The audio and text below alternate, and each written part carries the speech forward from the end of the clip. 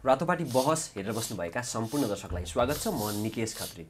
दर्शकबिन, रातोपाटी बहसमा आज देशको पूर्वाधार स्थितिका विषयमा कुराकानी गर्नेछौँ। खास गरी सरकारको प्राथमिकतामा देशको पूर्वाधार क्षेत्र नपर्दाखेरि यति बेला स्टिल, डन्डी लगायतका उद्योगहरू र पूर्वाधार क्षेत्र समग्रमा समस्यामा परेको छ। सरकारले अर्बौं रुपियाँ भुक्तानी दिन बाँकी छ भने पूर्वाधार क्षेत्रका धेरै आयोजनाहरू अगाडि बढाउन पनि मुस्किल भइरहेको छ। यसकारण देशका क्रसर उद्योगहरू पनि समस्यामा छन्, लगायत डन्डी र सिमेन्ट उद्योग समस्यामा छन्। यसबाहेक देशका निर्माण कम्पनीहरू जति पनि छन् उनीहरूले भुक्तानी नपाउँदा समग्र अर्थतन्त्र नै सङ्कुचनको बाटोमा जाने हो कि भन्ने चिन्ता यति बेला आइपुगिरहेको छ। यही विषयमा बृहत रूपमा छलफल गर्न र यसका समाधानका उपायहरू के हुन सक्छन् भन्ने विषयमा केन्द्रित रहेर कुराकानी गर्नका लागि आज हामीसँग नेपाल निर्माण व्यवसायी महासङ्घका अध्यक्ष रवि सिंह, नेपाल क्रसर तथा खाने उद्योग व्यवसायी महासङ्घका अध्यक्ष सीताराम नेउपाने र नेपाल सिमेन्ट उत्पादक सङ्घका अध्यक्ष ध्रुव थापा हुनुहुन्छ। आउनुहोस्, उहाँहरूलाई स्वागत गरौँ। स्वागत छ यहाँहरू सबैजनालाई। धन्यवाद। रवि सरबाट सुरु गरौँ होइन। यति बेला चाहिँ तपाईँहरू के थियो भने 2-3 महिना अगाडिसम्म 70 अर्बभन्दा बढी होइन अर्बौं भुक्तानी बाँकी छ हाम्रो। त्यो भुक्तानी सरकारले दिनुपर्छ भनेर तपाईँहरू एक खालको आन्दोलन सडकमा पनि उत्रिनु भएको थियो। त्यो तपाईँहरूले जति आकलन गर्नुभएको थियो त्यो मध्येको रकममा कति चाहिँ तपाईँहरूले पाउनुभयो सरकारबाट कि छैन अहिले? निकेशजी, निरन्तर रूपमा भुक्तानी नपाएको होइन, भुक्तानी त पाइरहेका छौँ, तर जति अनुपातमा भुक्तानी पाएको त्योभन्दा धेरै गुणा बढी चाहिँ अझ थप भुक्तानी लिनुपर्ने अवस्थाहरू चाहिँ सिर्जना भइरहेको छ। हिजो हामीले सरकारसँग 70 अर्ब रुपियाँ लिनुपर्ने छ, त्यति हाम्रो भुक्तानी बाँकी रह्यो भनेर हामीले बहस गर्दाखेरि खबरदारी गर्दाखेरि नेपाल सरकारले विभिन्न स्रोतहरूसँग, विभिन्न विकासीय मन्त्रालयहरूसँग निर्माण कम्पनीलाई कति भुक्तानी दिनु बाँकी छ भनेर उहाँहरूले नै आँकडा निकाल्दाखेरि हामीले 70 अर्ब रुपियाँको भुक्तानीको चाहिँ दाबी गर्दाखेरि लगभग 1.5 खरब रुपियाँ भुक्तानी दिनुपर्ने देखियो। अब अहिले पनि हामी निर्माण व्यवसायीहरूले हिजो यो सोमबार जुन सार्वजनिक खरिद नियामवलीको 13औं संशोधन आयो त्योभन्दा अगाडि नै म्याद भएका तर रकम अभावको कारणले चाहिँ भुक्तानी दिन नसकेको योजनाहरू चाहिँ 20 अर्बको हाराहारी थियो भने अब आजको दिनसम्म त कुनै पनि आयोजनाहरूको चाहिँ यो 13औं संशोधन अनुसार म्याद थप भएको छैन होला, तर अब यो 1 महिनाभित्र लगभग 2000 आयोजनाहरूको म्याद थप हुने हामीले अनुमान गरेका छौँ। त्यो हुँदा कति भुक्तानी? त्यो हुँदाखेरि हामीले गरिसकेको कामको भुक्तानी चाहिँ थप 40 अर्ब हुन आउँछ भन्दाखेरि 60 अर्ब होला र फेरि यो 1 महिना बिचमा पनि केही थप कामहरू हुँदाखेरि हाम्रो भुक्तानी चाहिँ 70 अर्ब रुपियाँ भन्दा बढी नै फेरि पनि दिनुपर्ने हुन्छ। रवि सर, जस्तो तपाईँहरूले 70 अर्ब रुपियाँ भन्दा बढी चाहिँ हामीले भुक्तानी पाउन छ भनेर आन्दोलन गर्दै गर्दा होइन, निवर्तमान अर्थमन्त्री भनौँ डाक्टर प्रकाश महत, उहाँले चाहिँ हामीले त्यत्रो भुक्तानी दिनै बाँकी छैन, दिन परे पनि अघिल्लो सरकारले चाहिँ बिना बजेटका आयोजना अगाडि बढाउँदा यो समस्या आएको, हामी कसरी दिन सक्छौँ होइन, त्यति पैसा दिनुपर्ने छैन भन्ने लगायतका कुराकानी आएको थियो। यसमा तपाईँहरूको बिचमा चाहिँ समझदारी कसरी भयो कि भएको छैन? त्यो मान्य निवर्तमान अर्थमन्त्री डाक्टर प्रकाश महतले उहाँले चाहिँ यो के भन्नुभएको भन्दाखेरि उहाँसम्म चाहिँ क्लेम आइसकेको रकम यति होइन भन्नुभएको, तर उहाँहरूले नै यो 79-80 को अन्तिममा 80 साल असार मसान्तसम्म विभिन्न विकासीय मन्त्रालयहरूले चाहिँ बिल बनाएर भुक्तानी दिनुपर्ने रकम चाहिँ 10 अर्ब रुपियाँ भएको कुरा त स्पष्ट देखिन्थ्यो। 10 अर्ब त्यो रकमलाई मात्र उहाँहरूले बाँकी भन्नुहुन्छ क्या। अब हामीले विभिन्न योजनाहरूमा चाहिँ काम गरेर हरेक दिन बिल बनाउँछौँ, त्यो बिल बनाएर बुझाउँदै गर्दाखेरि त्यो अर्थमन्त्रीज्यूसम्म पुगिसकेका हुँदैन। अर्थमन्त्रीज्यूकोमा चाहिँ कुन बिलहरू पुग्छ भन्दाखेरि जो यो LMBIS भर्नुपर्ने line ministry budget information सिस्टममा, त्यो बजेटमा अन्य निकायहरूबाट बजेट रकमान्तर गरेर ल्याउनु पर्नेहरू पुग्छ, कतिवटा चाहिँ सबै कुरा भएर उहाँसम्म बजेट नभएका योजनाहरूको पर्छ र म्याद भएर बिल बनाउन योग्य रकमको मात्र उहाँका इन्फर्मेसन पर्छ। सीताराम सरसँग जान चाहे होइन, तपाईँहरू चाहिँ देशको समग्र विकासका निमित्त होइन ढुङ्गा गिटी बालुवा होइन त्यो लगायतका सामग्री चाहिँ आपूर्ति गर्नेहरूमा पर्नुहुन्छ क्रसर उद्योगी भन्नुभयो होइन। अनि यति बेला चाहिँ होइन देशको पूर्वाधार क्षेत्र एकदमै मन्दीमा हुँदाखेरि जस्तो पुसदेखि होइन हाम्रो चाहिँ पूर्वाधार क्षेत्र अगाडि बढ्नुपर्ने अझ असोजदेखि नै हो क्यारे अझ यो स्थितिमा हामी एकदमै अहिले नाजुक स्थितिमा छौँ कि समग्र क्रसर उद्योगहरूको स्थिति कस्तो छ अहिले चाहिँ? समग्र क्रसर उद्योगको स्थिति हेर्नुहुन्छ भने लगभग 8 वर्षदेखि सरकारको तहले यसलाई चाहिँ यसको समस्या के हो र यसलाई समाधान के हो भन्ने हिसाबमा हामी निजी क्षेत्रले चाहिँ त्यसको आशा गऱ्यौँ। तर सरकारले चाहिँ तपाईँको समस्यालाई समस्या बनाउँदै र त्यो समस्यामा नै अहिले तपाईँको देशमा 3 तहको सरकार छ। त्यो 3 तहको सरकारले त्यो समस्यामा खेलिराखेको छ है। अब यसको चाहिँ के छ भन्नु भने हामी जस्तै निजी क्षेत्रलाई राखेर जुन एउटा समस्या समाधान गर्ने पाटोमा पनि हामीले त्यो चाहिँ जिम्मेवारी सरकारको तहमा पाउँदैनौँ।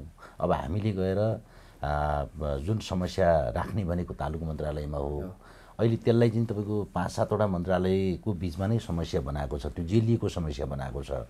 त्यसको निकास दिनको निम्ति चाहिँ नि हामी तालुक मन्त्रालयमा गएर कुरा गर्छौँ। कुरा गरिसकेपछि होइन यो मेरो समस्या होइन, यो चाहिँ गृह मन्त्रालयको हो, यो मेरो समस्या होइन, सङ्घीय मन्त्रालयको हो, यो मेरो समस्या होइन, वनको हो भन्ने ढङ्गले तपाईँको चाहिँ एउटा चाहिँ समस्यालाई एकदम पन्छाउने मात्रै काम भएको छ। अब हाम्रो कुरा चाहिँ कहाँनिर हो भनेदेखि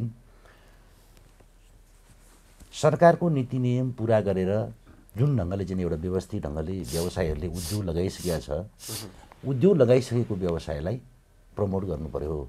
त्यसले प्रयोग गर्ने जस्तै आवश्यक निर्माण सामग्रीहरू आज जस्तै भनौँ न हामीले व्यापक रूपमा दोहन गऱ्यौँ भनेर पनि आरोप लगाएको छ। सरकारले दोहनमा प्रतिबन्ध आफैले लगाएको छ। जस्तै गाउँपालिका नगरपालिकाले अहिले त्यो क्षेत्रमा रहेको गाउँपालिका नगरपालिकाको खोलाभित्र रहेका चाहिँ ढुङ्गा बालुवा गिटीको बिक्री वितरण गर्ने कार्य चाहिँ गाउँपालिकाको हुन्छ।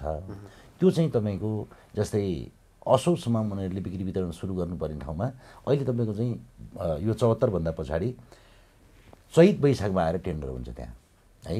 अब त्यो बेला चाहिँ के हुन्छ भन्दाखेरि जब 2 महिना 1 वर्षको लागि 2 महिना चाहिँ तपाईँको सामान सङ्कलन गर्नु पऱ्यो भनेदेखि त त्यसले चाहिँ तपाईँको आम उपभोक्तालाई पनि नकारात्मक प्रभाव गर्यो, निर्माण व्यवसायलाई पनि नकारात्मक प्रभाव गर्यो होइन, हामी उद्योग व्यवसायलाई पनि नकारात्मक प्रभाव पर्यो। त कसको कारणले पर्यो? सरकारको कारणले पर्यो। अनि त्यसको दोष कहाँनिर पुगाइयो त भन्दाखेरि यो कृत्रिम अभाव चाहिँ क्रसरवालाले गरे, अत्याधिक दोहन पनि क्रसरवालाले गरे, माल मेटेरियल छैन तपाईँको चाहिँ हामीलाई आवश्यक पर्ने निर्माणको लागि आवश्यक पर्ने किसिमको माल मेटेरियल पनि हामीसँग छैन। अनि जस्तै चाहिँ अत्याधिक किसिमको दोहन गरेको दिन त हामी कहाँ सामान हुन्छ नि त। आखिर त्यो अत्याधिक किसिमको दोहन भएको छ भने निर्माण व्यवसायले तपाईँको अत्याधिक विकास गरी आउनु पऱ्यो नि त, खपत हुने कहाँ त भन्दाखेरि यो एक आपसमा दोषमाथि दोष थुपारेर तपाईँको चाहिँ उम्किने किसिमको तहमा सरकारको तह हेर्नुहोस्। भनेको समग्रमा भन्दा क्रसर उद्योगहरूको स्थिति चाहिँ अहिले नाजुक स्थिति नै नाजुक एकदम होइन न। निजी क्षेत्रको तपाईँको हेर्दाखेरि त निजी क्षेत्रको आज जुन तपाईँहरूले यो कार्यक्रम गर्नुभएको छ, कार्यक्रम मार्फत पनि म सरकारलाई के अनुरोध गर्न चाहन्छु भने निजी क्षेत्रका समस्याहरूलाई सम्बोधन नगरेसम्म आगामी आउने नीति कार्यक्रममा पनि विगतकै जस्तो चाहिँ तपाईँको यो कर्मकाण्डी खालको चाहिँ भयो भने भोलि मुलुकको स्थिति के हुने भन्ने सवालमा चिन्ताको विषय छ। हेर्नुहोस् अहिले जस्तै हाम्रा सोर्सलाई कसरी परिचालन गर्ने, सोर्स परिचालन गर्ने विधि के हो, हाम्रो आवश्यकता पर्ने चिज के हो। अहिले जस्तै मान्नुहोस् राष्ट्रपति चुरे संरक्षण समिति सरकारले गठन गरेको छ। यो विषयमा हामी फेरि पछि आउँला। म अहिले ध्रुव सरसँग जान चाहन्छु। समस्याकै सेरोफेरोमा छौँ हामी। ध्रुव सर, यति बेला चाहिँ होइन अब समग्र निर्माण क्षेत्रै सुस्ताको स्थिति छ होइन। हामीसँग रवि सर पनि हुनुहुन्छ, यहाँ सीताराम सर पनि हुनुहुन्छ होइन। सरकारले भुक्तानी नदिँदाखेरि समग्र निर्माण क्षेत्र अगाडि नबढ्दा, पूर्वाधार नबन्दाखेरि होइन त्यसको सबैभन्दा बढी स्टेक होल्डर मध्येको सिमेन्ट पनि पर्छ होइन। देशमा यति धेरै सिमेन्ट उद्योग छन् कि तिनीहरूले चाहिँ होइन 20 लाख टन वार्षिक होइन, वार्षिक चाहिँ 20 लाख टनसम्म 25 लाखसम्म भनौँ अझ। त्यत्रो क्षमता हुँदा पनि हामी न्यून क्षमतामा चलिरहेका छौँ। अहिले ठ्याक्कै देशमा सिमेन्ट उद्योगहरूको स्थिति चाहिँ अलिकति बताइदिनु हामीलाई सुरु। अब हेर्नुहोस्, अब यो अघि उहाँहरूको कुराबाट पनि आइसक्यो कि यो सबै निर्माण क्रसर सिमेन्ट भने एकअर्काको परिपूरक हुन् होइन। सिमेन्ट धेरै प्रयोग भएको भए उहाँहरूकोलाई यस्तो भन्नुहुन्न थियो, अथवा उहाँहरूको निर्माण राम्रोसँग भएको भए अथवा क्रसर राम्रोसँग चलाए भए हाम्रो सिमेन्ट पनि चलिहाल्थ्यो होइन। सिमेन्ट नभइकन क्रसर चल्दैन, निर्माण नभइकन सिमेन्ट क्रसर के पनि चल्दैन, क्रसर र सिमेन्ट नभए निर्माण चल्दैन, अनिनाश्रित सम्बन्ध छ यिनीहरू सबैको।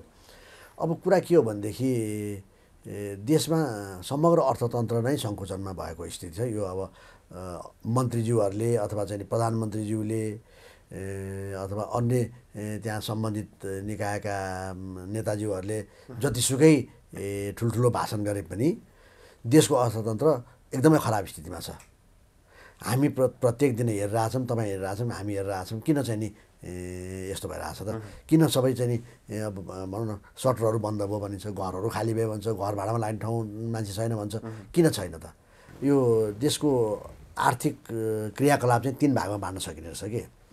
एउटा चाहिँ नि कृषि, अर्को पर्यटन र अर्को निर्माण, विकास निर्माण है। यो तीनटा क्षेत्रले चाहिँ मूल रूपमा नेपालको आर्थिक क्रियाकलापलाई धानेको छ हैन। अर्थतन्त्र भन्दा पनि आर्थिक क्रियाकलाप भने मैले। अब त्यसमा मैले सरसटी हिसाब गर्दा अब रविजी हुनुहुन्छ, उहाँले अझ गर्नुहोला, प्राइभेट र पब्लिक सेक्टर दुइटैको निर्माण गरेर 40% इकोनोमिक एक्टिभिटी चाहिँ नि निर्माण क्षेत्रले सिर्जना गर्छ। 30% चाहिँ एभरेजमा चाहिँ नि टुरिज्म र कृषिलाई राख्ने हो भने है। अब 40% चाहिँ नि इकोनोमिक एक्टिभिटिज लाई सिर्जना गर्ने विकास निर्माणको क्षेत्र चाहिँ मेरो विचारमा 75% कम छ अहिले होइन। उहाँले पनि भन्नुभएको छ 75%। भनेपछि 10% मात्रै चलेको छ। 30% यसमा इकोनोमी, 30% त स्वतः चाहिँ नि आर्थिक क्रियाकलाप छैन भनेपछि त्यसको प्रत्यक्ष असर चाहिँ सिमेन्टलाई परेको छ। यो 65वटा उद्योगमध्ये चाहिँ अहिले अधिकांश त चलेका छन् थोरै क्षमतामा, तर यसमध्ये कति जति बन्द भएको छन् अहिले, अनि कतिवटा बन्द हुने? 65वटाको त अब एकादेशमा भन्ने कुरा भयो होइन। 65वटा त एकादेशमा नेपालमा 65वटा सिमेन्ट उद्योग थिए भनेर चाहिँ इतिहास लेख्ने बेला भयो। अब मेरो विचारमा अहिले 15-20वटा त 10-15वटा त 12-15वटा त लिटरल्ली बन्द गरिसके, बन्दै भइसक्यो होइन। उनीहरूले चाहिँ अफिसियल्ली बन्द गरिसके। अरू पनि अब 2-4 महिना, 6 महिना, 8 महिना भित्रमा अर्को 5-10वटा 15वटा चाहिँ बन्द हुन्छ। अब त्यो यो बन्द हुने क्रम चाहिँ नि देशको अर्थतन्त्र यही रहेमा यो निरन्तर भइरहन्छ। अन्ततगत कतिवटा बाँकी रहन्छ थाहा छैन। 2-4, 5वटा मात्रै बाँकी रहन सक्छ, 10वटा मात्रै बाँकी रहन सक्छ। यस्तो स्थिति छ होइन। अब यो स्थितिमा चाहिँ नि उद्योग त अब आजको स्थितिमा पनि अघि तपाईँले भन्नुभयो 25, अब तपाईँले 20-22 मिलियन टन भन्नु। यो 65वटा उद्योगको क्षमता हेर्ने हो भने 25 मिलियन टन चाहिँ हामीले उत्पादन गर्न सक्ने क्षमता छ। अहिले त घट्यो होला नि अब 10वटा उद्योग बन्द भएपछि? होइन, 10वटा उद्योग कस्तो भएको छ भनेदेखि त्यो 10वटा उद्योग बन्द भए पनि त्यो त्यसरी हेर्दाखेरि त अझ त्यो 65वटाको सबै चाहिँ नि त्यो इन्स्टल क्यापेसिटीहरू नि त त्योभन्दा नि बढी हुन्छ। हामीले अहिले हिसाब के गरिरहेको छ भने आफ्नै देशमा उत्पादित क्लिङ्करबाट चाहिँ कति बनाउन सकिन्छ भनेर हेर्दाखेरि पनि 23-24 मिलियन टन, 25 मिलियन टन बनाउन सकिन्छ। तिनीहरू त्यो 10-12वटा सिमेन्ट इन्डस्ट्री बन्द हुँदा पनि हामी 25 मिलियन टन बनाउन सक्छौँ अहिले। त्यो 25 मिलियन टनमा अब हाम्रो डिमान्ड चाहिँ नि सिमेन्ट 8 मिलियन टन छ हेर्नुहोस् लास्ट इयरको होइन। अब यो वर्ष रविजीको कुरा सुन्दा त अझ कम होला जस्तो स्थिति लाग्छ। 7 मिलियन टनमा झर्ने हो कि, जबकि आजभन्दा 4 वर्ष 5 वर्ष पहिला 2018 को चाहिँ नि डिमान्ड हेऱ्यो भने त्यति बेला 10 मिलियन टन थियो। त्यसको 10% मात्रै वृद्धि हुँदै आएको भए पनि आज चाहिँ 14-15 मिलियन टन हुन्थ्यो होइन। अनि त राम्रोसँग सर्भाइभ गर्थे इन्डस्ट्रीहरू त्यसै। रवि सर, यति बेला चाहिँ अब यो देशको होइन यहाँ क्रसर उद्योगको पनि कुरा सुन्यौँ हामीले, सिमेन्टको पनि सुन्यौँ होइन, तपाईँको पनि सुरुमा एक चरण सुनियो। यो सबै निर्माण क्षेत्र होइन पूर्वाधारको क्षेत्र चाहिँ यसरी अगाडि नबढ्दा, सरकारले भुक्तानीमा ढिलाइ गर्दा, बजेट कटौती गर्दाखेरि, सुरुमा निर्माण क्षेत्रको पूर्वाधार क्षेत्रको बजेट नै कटौती गर्दाखेरि यो क्षेत्रबाट रोजगारी अनि त्यसपछि अर्थतन्त्रमा योगदान चाहिँ कति जति प्रभावित बनेको तपाईँहरूको आकलन छ महासङ्घ? अब रोजगारीको कुरा गर्नुहुन्छ भने नेपालमा पूर्वाधार क्षेत्रहरूले ठ्याक्क निर्माण क्षेत्रको मात्रै, त्यही त पूर्वाधार निर्माणको क्षेत्र 20 लाख प्लस हामीले चाहिँ रोजगारी सृजना गरेका थियौँ। त्यसमा लगभग 5 लाख जति चाहिँ विदेशी, भारतीय, बङ्गलादेशी लगायतका मजदुरहरू थिए। अब अहिले लगभग 8 खरब रुपियाँको भौतिक पूर्वाधारको काम हुने गरेको थियो 3-4 वर्ष अगाडि। अहिले ध्रुवजीले भन्नुभयो 72 पछाडि चाहिँ लगभग वार्षिक 8 खरब रुपियाँको पूर्वाधारको कामहरू हुन्थ्यो, त्यो निजी क्षेत्र र सरकारी क्षेत्र लगाएर। अहिले निजी क्षेत्र पनि नयाँ पूर्वाधारमा लगानी गरिरहेको छैन र भइरहेको पूर्वाधारलाई पनि अहिले होल्ड गरेको अवस्था छ। अधिकांश भिजिट 2020लाई टार्गेट गरेर पनि होटलहरू धेरै बनेको थियो। अन्तर्राष्ट्रिय एयरपोर्टहरूलाई टार्गेट गरेर पनि होटलहरू बनेको थियो। काठमाडौँमा पनि धेरै होटलहरू बनेको थियो। अथवा अर्को पर्यटन क्षेत्रलाई पनि टार्गेट गरेर बनेको थियो। तर त्यो सबै अहिले होल्ड भएर बसिरहेको अवस्था छ। त्यसै गरेर हाइड्रोमा पनि धेरै सम्भावना हुँदाहुँदै पनि यसको लागत चाहिँ अत्यन्त बढी हुने र यो हाइड्रोलाई पनि विभिन्न कोणबाट चाहिँ दृष्टिगत गर्दै गर्दाखेरि बन्न दिने भन्दा पनि बन्न नदिने निकायहरू चाहिँ बढी सक्रिय भएको कारणले गर्दाखेरि पनि त्यतातिरको चाहिँ पूर्वाधार पनि कमी आछ भने अर्को सरकारी पूर्वाधारको कुरा गर्नुहुन्छ भने वार्षिक 3.5 खर्ब रुपियाँको बजेट विनियोजन हुन्छ, तर वास्तविक खर्च चाहिँ 1 खर्ब मात्र भइरहेको छ अथवा 1.25 खर्ब मात्र भइरहेको छ। र यसरी भइरहेको खर्च पनि कुल मिलाएर जहाँ चाहिँ जुन योजनाहरूमा चाहिँ खर्च गरेपछि त्यसको चाहिँ रिटर्न आउने छ त्यसलाई प्राथमिकतामा दिएको देखिँदैन। सरकारले अथवा राजनीतिक नेतृत्वले आफ्नो निर्वाचनलाई प्राथमिकतामा राखेर योजनाहरू बन्ने र त्यो चाहिँ के भन्दाखेरि आफ्नो दम्ब देखाउनको लागि र त्यो जनतालाई आकर्षित गर्नको लागि, भोटलाई आकर्षित गर्नको लागि मात्रै चाहिँ योजनाहरू बनिरहेको देखिन्छ। र त्यो योजनाहरू चाहिँ अहिले निवर्तमान अर्थमन्त्रीज्यूले 5 खर्बको त्यस्ता योजना छ कि जसको स्रोत सुनिश्चित भएको छ तर हामीसँग स्रोत छैन भन्ने भइरहेको छ। यसरी दैनिक रूपमा चाहिँ आजभन्दा अगाडि हामीले 1500 जना युवाहरूलाई खाडी अथवा अन्य मुलुकहरूमा अथवा पूर्वी युरोपियन मुलुकहरूमा पठाएका थिएनौँ। हिजोको दिनमा 500-700-800 जान्थ्यो, अहिले चाहिँ रेकर्ड बढी गइरहेको छ। भन्दा यो किन भइरहेको छ भन्दाखेरि हामीले चाहिँ रोजगारी दिन नसकेको कारणले गर्दाखेरि भइरहेको छ। महिनामा 50-60-70 हजार चाहिँ थप विदेश गइरहेको छ भन्दा हामीले रोजगारी दिन नसकेको कारणले भइरहेको छ। र अहिले सार्वजनिक खरिद नियमावलीको 2076 साल वैशाख 30 गतेको 6औं संशोधनपछि यो यस्तो किसिमले जिलियो कि भौतिक पूर्वाधार क्षेत्रलाई एकदमै समस्याग्रस्त बनाउने नै नेपाल सरकारको नियमावली परिवर्तन हो। तर फेरि अर्कोतिर के भनिन्छ भन्दा निर्माण व्यवसायीहरूको दबावमा चाहिँ सार्वजनिक खरिद ऐन संशोधन भएको हुन्छ। निर्माण व्यवसायीले दबाब दिएर सार्वजनिक खरिद ऐन संशोधन हुने म्याद थप हुने होइन। सरकारले अब तत्कालीन अवस्थामा नेकपाको सरकार बन्दै गर्दाखेरि समृद्ध नेपाल सुखी नेपाली बनाउने अभियानमा को चाहिँ एउटा स्लोगन राम्रो नाराका साथ चाहिँ सरकार बन्यो र उहाँहरूले यो भौतिक पूर्वाधार क्षेत्रमा किन काम हुन सकेन भन्ने उसमा चाहिँ कसरी काम गराउने भन्ने हिसाबले विज्ञहरूसँग सल्लाह गर्नुको सट्टा यो प्रोक्युरमेन्ट जान्दै नजान्ने व्यक्तिहरू चाहिँ मिलेर सार्वजनिक खरिद नियमावलीको संशोधन भयो र त्यो संशोधन आफैले गरेको 6औं संशोधनलाई सच्याउनको लागि 4वटा संशोधन गर्नु पर्यो। 9औं पुग्यो र फागुन 14 गते वैशाख 30 गते सार्वजनिक खरिद नियमावलीको 6औं संशोधन भयो। जेठदेखि 2772 योजनाहरू चाहिँ भइरहेको काम पनि बन्द भए र त्यसलाई पुनः सुरु गर्नलाई फागुनको 14 गते 2772 वटा आयोजनाहरूको के भन्छ म्याद थप भयो र त्यो 4 खर्बभन्दा बढीको योजनाहरूको म्याद थप भयो। र दुर्भाग्यवश कोभिड पनि त्यही वर्ष सुरु भयो र चैतमा कोभिड सुरु भयो। यी यावत समस्याले गर्दा नि जस्तो तपाईँले अघि भन्नुभयो त्यो 20 लाख मजदुरलाई हामीले रोजगारी दिएका छौँ, श्रमिकलाई होइन, त्यसमध्ये 15 लाख नेपाली छन् होइन। यो बिचमा 4-5 वर्ष पूर्वाधार क्षेत्रमा चाहिँ लगानी नहुँदा, काम अगाडि नबढ्दाखेरि हाम्रो 15 लाख श्रमिकमध्ये अहिले चाहिँ तपाईँहरूको आकलनमा कति चाहिँ लाभ विदेशी होला अथवा पलायन भयो होला नि? अब यो यस्तो छ, विदेशीको पनि छ। हामीसँग त एउटा ट्रेनिङ इन्स्टिट्युट भएको छ निर्माण क्षेत्र, किन यहाँ आउने केही सिप सिक्ने र जाने र फेरि बाहिर गएर आएर पनि फेरि हामीलाई नै आएर जोइन पनि गर्नुहुन्छ। अहिले पनि हामीले सिजनमा चाहिँ लगभग 15 लाखलाई नै रोजगारी दिइरहेको छौँ, तर त्यसको चाहिँ टाइम स्प्यान चाहिँ हामीले बढाउन सकेका छैनौँ कि। उहाँहरूलाई हामीले 12 महिना रोजगारी दिने अथवा एटलिस्ट 8 महिना रोजगारी दिने सम्भव थियो। त्यो सम्भव किन भएन भन्दाखेरि हामीले नेपाल सरकारलाई, सम्माननीय प्रधानमन्त्रीज्यूलाई बेलामै यो सार्वजनिक खरिद नियमावलीको संशोधन गरेर म्याद थप गर्नुपर्छ भनेर गत वर्षको मङ्सिरमै अनुरोध गरेका थियौँ। जब सरकार निर्वाचन पछाडि नयाँ सरकार बन्ने बित्तिकै र उहाँहरूले त्यो म्याद थप चाहिँ समयमा गरिदिएको भए हामीले रोजगारी पनि दिन सक्थ्यौँ, अर्थतन्त्र पनि चलायमान हुन्थ्यो र उहाँहरूले लिएको टार्गेट पनि पुरा हुन्थ्यो। सीताराम सरपट्टि जान चाहे होइन, देशभर चाहिँ हाम्रो कतिवटा जति सङ्ख्यामा क्रसर उद्योग छन्, ती उद्योगहरूले कति जति रोजगारी दिइराखेको छ? रोजगारीमै छौँ हामी। अब यस्तो छ, 40 सालदेखि हाम्रो 70 सालसम्म चाहिँ लगभग तपाईँको 700 को हाराहारी उद्योगहरू दर्ता भए देशभरि।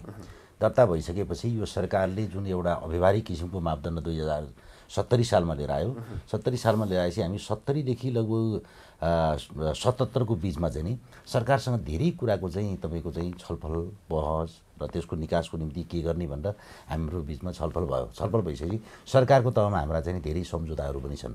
जस्तै चाहिँ नि अब यो मापदण्डलाई संशोधन गर्ने, अब खानी क्षेत्रमा लाँदाखेरि मापदण्डहरू लागू नहुने, त्यो खानी क्षेत्रको पहुँच मार्ग चाहिँ सरकारको तहले बनाइदिने र उद्योगीहरूलाई पनि केही करका सहुलियतहरू दिएर त्यहाँ स्थानान्तरण गर्ने अथवा जस्तै चाहिँ क्रसर जोन जस्ता चाहिँ ठाउँहरू विभिन्न जिल्लामा खोल्ने भन्ने किसिमको सहमति भएको थियो। भइसकेपछि सरकारले 77 सालमा मन्त्री परिषदले के निर्णय गर्यो भने 70 सालदेखि हालसम्म भएका सम्पूर्ण मन्त्री परिषदका निर्णयहरू चाहिँ यसै मार्फत बदर गरिने छ, मापदण्ड चाहिँ 2077 कायम गरिने छ भनेर त्यही मापदण्डमा बसेर तपाईँको चाहिँ टोटल मन्त्रालय, त्यतिखेर सरकारवाला 7 वटा मन्त्रालय थियो, त्यसैमा खेल्दै खेल्दै खेल्दै खेल्दै आज 79 तपाईँको चाहिँ नि आजैसम्म भनौँ न, आजैसम्म पनि त्यो मापदण्डमा खेलिराखेको छ। अहिले चाहिँ उद्योग चाहिँ कतिवटा होला? अहिले उद्योग तपाईँको लगभग हाम्रो त हेर्नुहोस् धेरै विस्थापित भइसक्यो। हाम्रो त अब अहिले 400 को हाराहारी होला। यो क्षेत्रमा रोजगारी चाहिँ कति छ अहिले?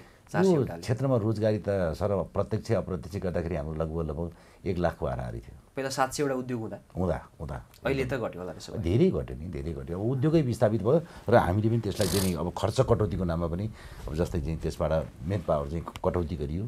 कटौती गर्दाखेरि यसले धेरै कुरामा धेरै नकारात्मक प्रभाव पार्यो। हेर्नुहोस् यो नयाँ ऐन आउँदैछ नि अहिले होइन, जस्तो अघिल्लो पटक गृहमन्त्रीमा रवि लामिछाने हुँदा एउटा मापदण्ड बनाएर होइन, त्यो निश्चित दूरीभन्दा वरपर खोल्न नपाउने भनेर एउटा मापदण्ड बनाएको थियो, त्यसको ऐन पनि अहिले बनाउँदैछ। यो ऐन जस्ताको जस्तै पारित भयो भने चाहिँ देशका क्रसर उद्योगहरूको हालत के? सबैभन्दा हुन्छ इम्पोर्ट गरेर ल्याउनुपर्छ सामानहरू, इम्पोर्टै गर्नुपर्छ। त्यो चाहिँ के भन्दाखेरि जस्तै देशका उद्योगहरूलाई कानुन सम्मत जस्तै वर्तमान कानुनअनुसार दर्ता भएका उद्योगहरूलाई तपाईँको 1 वर्षसम्म मापदण्ड पुरा नगरे त्यस्ता उद्योगहरूको चाहिँ अनुमति खारिज गरिन्छ भनेर कानुनमा व्यवस्था गरेको छ, प्रस्ताव गरेको छ। अब त्यो चिज 2077 को मापदण्ड चाहिँ यतापट्टि सरकारको तहले अहिलेसम्म पनि पालेर राखेको छ। अब 1 वर्ष पुग्ने बित्तिकै यो मापदण्ड सक्रिय गराएपछि त सकिहाल्यो त। सक्यो भनेपछि देशबाट एउटा कुरो के भन्नु होला भने देशबाट हामीले अन्य समस्यालाई जुन्ने भन्दा पनि निजी क्षेत्रलाई विस्थापित गरेर तपाईँको चाहिँ हरेक कुरालाई विस्थापित गरेर जाने हो। अहिलेको गतिविधिले अहिलेको ट्रेन्ड हामीले यसै गरी हेरिरहेको छ। चाहे निर्माण व्यवसाय होस् त्यहाँ धराशायी गराउने हो, चाहे सिमेन्टी व्यवसाय धराशायी गराउने हो, क्रसर उद्योग धराशायी गराउने हो। आज हामीले हाम्रो सोच हेर्नु छ भने अथाह भयावह स्थिति छ। तर यो सोच परिचालन गर्ने चाहिँ विधि हामीले सरकारलाई प्रस्ताव दिन्छौँ, तर त्यो विधिमा सरकार पुग्दैन। त्यो ऐनको चाहिँ कुन कुन व्यवस्था चाहिँ संशोधन गर्न सक्यो, पारित नभइकन चाहिँ अगाडि मिलाउन सकियो भने आयात गर्नुपर्ने स्थिति चाहिँ हट्न सक्छ? त्यही 8-10 वटा बुदाहरू छन् सर, र त्यो बुदाहरू बन्न सक्छ? त्यो ठ्याक्कै त मैले अहिले भन्न सक्दिनँ। जस्तै मान्नुहोस् उद्योग तपाईँको वातावरण मैत्री हिसाबले चलाउने, उद्योगले वातावरण सम्बन्धी मापदण्ड पालना गर्ने, कच्चा पदार्थ सङ्कलनको निम्ति राज्यले पोलिसी बनाउने, त्यो पोलिसी अनुसारको सम्बन्धी गाउँपालिका नगरपालिकाले जसको सोच छ, जसले सोच परिचालन गर्छ त्यसले आइ स्वीकृति गर्न सक्ने, उसले आइ स्वीकृति गर्न सक्नु पर्यो। आज एउटा आइ पास गर्नको निम्ति एउटा गाउँपालिकाले तपाईँको राष्ट्रपति चोरी संरक्षण समितिलाई गुहार्नुपर्ने, वन मन्त्रालय गुहार्नुपर्ने, वन मन्त्रालयका मातहतका अन्य निकाय सामुदायिक वनहरू गुहार्नुपर्ने भनेपछि त्यो एकद्वार प्रणालीको चाहिँ कुनै ऊ नै छैन कि, व्यवस्था नै छैन कि। सरकारले सोच परिचालन गर्ने एउटा विधि बनाउनु पर्यो। त्यो सोचबाट नै देशको तपाईँको चाहिँ देशको विकास निर्माणको निम्ति सोच पर्याप्त पुग्नु पर्यो होइन। त्यसबाट पनि बचेका चिजहरू हामीले आन्तरिक खपत गरेर बाहिरिएका चाहिँ निर्यात गर्नु पर्यो। अनि नै मुलुक समृद्ध हुन्छ, अन्य रोजगारी सिर्जना गर्न सकिन्छ, अन्य राजस्व प्राप्त गर्न सकिन्छ। अब धुर्वसरपट्टि जान चाहे होइन, 10-12 उद्योग बन्द भए भन्नुभयो होइन, त्यो उद्योगहरू बन्द हुँदा चाहिँ हाम्रो रोजगारी चाहिँ कति जति विस्थापन भयो होला? रोजगारीहरू प्रत्यक्ष रोजगारी चाहिँ नि अब करिब 20,000 जति प्रत्यक्ष छ। सिमेन्टमा चाहिँ के भने प्रत्यक्षभन्दा अप्रत्यक्ष रोजगारी बढी हुन्छ। अब 2-4 हजार रोजगारी त 4-5 हजार त घुम्ने नै घुमिसक्यो होइन। तर अप्रत्यक्ष चाहिँ नि त्यही हिसाबले चाहिँ घुम्दै जाने भयो फेरि ओभरअलमा होइन। ओभरअलमा अब लाख समग्र सिमेन्ट क्षेत्रले कति जति रोजगारी अनि प्रत्यक्ष अप्रत्यक्ष 1 लाख जति हुन्छ। 1 लाख जति जस्तो रवि सरले अघि भन्नुभयो 20 लाख, यहाँ 1,21 लाख हो, त्यहाँ 1,22 लाख हो होइन। नेपालको अघि तपाईँले नि के भन्नुभएको थियो नि, 3टा क्षेत्रमा निर्माण क्षेत्र चाहिँ पूर्वाधार क्षेत्र 40% को हिस्सा छ भन्नुभयो होइन। नेपालमा सरकारले अलि राम्रोसँग व्यवस्थित गर्ने र प्राथमिकतामा दिने हो भने तीनवटै अझ स्टिल पनि जोडेर के नेपालको पूर्वाधार क्षेत्रले रोजगारी चाहिँ कति जति दिन सक्थ्यो समग्रमा, त्यो त कल्पना गर्न सकिन्छ? अब मेरो विचारमा 40-50 लाख त मजाले दिन सक्छ। कम्तीमा त्यति दिन सक्थ्यो। तर त्यो चाहिँ गुमाइराखेको छ सरकार गुमाइरहेको छ होइन सरकारले त्यसमा चाहिँ नि गर्ने कामै गर्दैन सरकार अघि उहाँले कसले भन्नुभयो नि हाइड्रो पावरको कुरा गर्दा अब यहाँ चाहिँ नि पक्षभन्दा विपक्ष धेरै छन् के नियम कानुनको पालना गर्ने मान्छेहरू पनि विपक्ष नियमको छिद्र कहाँ छ त्यसलाई चाहिँ नि बन्द गराउने काम गर्न नदिने काम नहुने छिद्र कहाँ छ त्यो खोजेर गर्ने होइन त्यस्तो परिपाटी छ नियम कानुन पनि त्यत्तिकै छ अहिले हामीले भनौँ न ल एउटा एकछिनलाई सिमेन्टको कुरा गर्दाखेरि सिमेन्ट उद्योग सञ्चालन गर्नलाई 26वटा निकायमा समन्वय गर्नुपर्छ 26वटा है अब त्यो 26वटा निकायको 26वटा मात्रै नियम भन्यो नि 26 कति भयो है त्यति नियममा एउटा न एउटा नियम त हरेकतिर बाधा अडचन आउँछ अनि अब भनौँ न सुरुदेखिको अब यो त फेरि सिमेन्ट उद्योग भनेर त कस्तो भनेदेखि एउटा गाउँबाट चाहिँ गाउँ पाहाड कन्दरा कुना कन्दराबाट ढुङ्गा ल्याएर सहरसम्म चाहिँ नि अझ अहिले त विदेशसम्म एक्सपोर्ट पनि गर्न सुरु गरेका छौँ होइन टु सम एक्सटेन्ट विदेशसम्म चाहिँ नि सञ्जाल फैलाउनु पर्ने अब त्यहाँ त बाधा अडचन भन्दा बाहेक के पनि छैन यो इफिसियन्सी कसरी बढाउने प्लान्टको कस्ट कसरी कम गर्ने यस्तो उस्तोमा कुरा होइन यहाँ चाहिँ दिनका दिन आएको समस्या कसरी समाधान गर्ने भन्नेमै मान्छेहरूको बिच छ त्यहाँ यो अब अहिलेको जेनेरेसन हामीले त गऱ्यौँ कुनै पनि उद्योग मेरो विचारमा नेपालमा इभन निर्माण उद्योग पनि सेकेन्ड जेनेरेसनले गर्न चाहँदैन अब यहाँ विदेश पलायन किन हुन्छ भन्नुहुन्छ नि विदेश पलायन मान्छे त भइरहेछ होइन भइरहेछ भन्दा एउटा थरी त अब गल्फमा मलेसियामा गइरहेछन् तिनीहरू त कमसेकम पैसा पनि पठाइरहेछन् फर्केर पनि आउलान् तर अब अलिकति चाहिँ नि पढे लेखेको मान्छे बाहिर विदेश गएपछि त्यो फर्किँदा नफर्किने यहाँको सम्पत्ति पनि लिएर जाने यहाँको उद्योग धन्दा व्यवसाय पनि बन्द हुने किनभने बाउले चलाएको उद्योग चाहिँ छोराले नचलाएपछि त बन्द हुने भयो होइन अब यसलाई सम्हाल्ने जेनेरेसन त चाहियो नि है त्यो जेनेरेसन पनि नहुने स्थिति चाहिँ आइसक्यो र अहिलेको जुन चाहिँ अवस्था छ त्यो अवस्थामा नयाँ जेनेरेसन बाहिरबाट पढेर आउने अथवा हायर एजुकेसन लिएर आउने मान्छेहरूले कुनैले पनि यो सिस्टममा बसेर काम गर्न सक्दैनन् है त्यस कारणले चाहिँ नि राज्यले के सम्झिनु पर्यो भने मेरो उद्योग भनेको व्यक्तिगत रूपमा मेरो उद्योग हो तर त्यो समग्र रूपमा राज्यको उद्योग हो नि होइन रोजगारी पनि राज्यकै मान्छेलाई दिएको छ ट्याक्स पनि राज्यलाई तिरेको छ राज्य चाहिँ त्यसको चाहिँ 25% चाहिँ नि बिना लगानीको पार्टनर हो अन्ततगत देशमा चाहिँ समृद्धि ल्याउने यो भनौँ न आर्थिक क्रियाकलापमा चाहिँ योगदान पुर्याइरहेको छ भनेपछि सबै उद्योगहरू चाहिँ उद्योग धन्दा सबै कल कारखाना व्यवसाय भनेको त राज्यको सम्पत्ति हो भन्ने कुरा राज्यले ओन गर्न पर्यो तर यहाँ राज्य ओन गर्ने हिसाबमा छैन राज्य पनि छैन राज्यको नेता पनि छैन राजनीतिक दल पनि छैन अनि कर्मचारी तन्त्र पनि छैन अनि स्थानीय तहहरू पनि छैन होइन र त्यो सबै कुराले नहुँदा नकारात्मक प्रभावले गर्दाखेरि के भने आम जनता पनि छैन यो उद्योग चलाउनु पर्छ यो उद्योगले चाहिँ देशलाई समृद्ध बनाउँछ भन्ने भावना नै हामी कहाँ गएपछि यो सबैभन्दा ठुलो चुनौतीपूर्ण कुरा हो भोलिको समाजलाई चाहिँ नि है समाज विकृतितर्फ गइरहेछ रवि सर ध्रुव सरले भने जस्तै होइन अहिलेको नयाँ पुस्ता जुन तपाईँ अब निर्माण व्यवसायी भनेर अहिले काम गरिराख्नु भएको छ होइन तपाईँको नयाँ जेनेरेसन लगायत निर्माण व्यवसायी महासङ्घमा आबद्ध जति पनि व्यवसायी हुनुहुन्छ उहाँहरूको नयाँ पुस्ताले चाहिँ निर्माण क्षेत्रलाई हात हाल्न चाहिँ कतिको चाहने देख्नुहुन्छ तपाईँले लगभग 24,000 निर्माण व्यवसायी छौँ हामी होइन र त्यसमा पनि 2,000 जति निर्माण व्यवसायी चाहिँ सक्रिय रूपमा राम्रो अनुपातमा काम गरिरहेको छ तपाईँले औँलामा गनेर दोस्रो पुस्ता तेस्रो पुस्तामा आएका व्यक्तित्वहरू चाहिँ 25-30 जना भन्दा बढी छैन होला 24,000 मा 2,000 सक्रिय छन् त्यसमध्ये 2,000 चाहिँ अलि सक्रिय छ अब अरू चाहिँ साना व्यवसायहरू नयाँ व्यवसाय हो जो अहिले 2,000 सक्रिय व्यवसायीमा लगभग 200-300 वटा व्यवसायी त राष्ट्रिय लेभलका व्यवसायीहरू छ जो अन्तर्राष्ट्रिय क्षेत्रमा पनि गएर काम गर्न सक्षम छ अथवा अन्तर्राष्ट्रिय कन्ट्र्याक्टरहरूलाई विस्थापित गर्ने किसिमको व्यवसायीहरूको चाहिँ सेकेन्ड जेनेरेसन थर्ड जेनेरेसनमा आएको चाहिँ औँलामा गन्यो भने 20 जना पनि पुग्दैन त्यस्तो स्थितिमा छ यो किन भयो भन्दाखेरि काम गर्दाखेरि चाहिँ एकदम ह्यारेसमेन्ट हुन्छ र काम गर्दाखेरि चाहिँ मान्छेले अब कुनै पनि व्यवसायीले कुनै उद्योगीले उद्योग लगाएपछि उद्योगीलाई पाउनुपर्ने प्रतिष्ठा व्यवसायीलाई पाउनुपर्ने प्रतिष्ठा र संरक्षणको चाहिँ अभाव छ हरेक तहबाट स्थानीय तहबाट पनि प्रदेश तहबाट पनि सङ्घीयबाट पनि र समाजबाट पनि किन भन्दा कुनै पनि व्यवसायीले काम गरेर नाफा कमाएर त्यसको चाहिँ त्यो फ्लोरिस भयो भने सबैजनाले चाहिँ पोजिटिभली त्यसलाई फ्लोरिस भएकोमा मान्नुपर्नेमा त्यो व्यवसायीले काम गर्दै जाँदाखेरि उसलाई चाहिँ कसरी व्यवधान पुर्याउने भन्नेतिरै बढी केन्द्रित देखिन्छ र अर्कोतिर चाहिँ रङ वेबाट ब्याकड्रपबाट चाहिँ व्यवसाय गरेर कमाउनेहरूको चाहिँ बिगबिगी छ र सही ढङ्गले कमाउँछु भनेर लाग्नेहरूलाई चाहिँ हरेक नियमनकारी निकायहरू पनि सक्रिय हिसाबले प्रहारै गर्न लागिरहेको हुन्छ र अरू राजनैतिक व्यक्तित्वहरूको पनि आँखामा परेको हुन्छ र पब्लिकको आँखामा पनि परेको हुन्छ। त्यो सबै कुरालाई व्यवस्थापन गरेर काम गर्न सक्ने मान्छे भनेको चाहिँ के हो भन्दाखेरि सही ढङ्गले काम गर्ने होइन कि गलत ढङ्गले काम गरेर सबैलाई खुसी पार्न सक्ने र त्यसरी गैर कानुनी हिसाबले पैसा कमाउने मान्छेहरूको चाहिँ फेरि इज्जत पनि हुन्छ।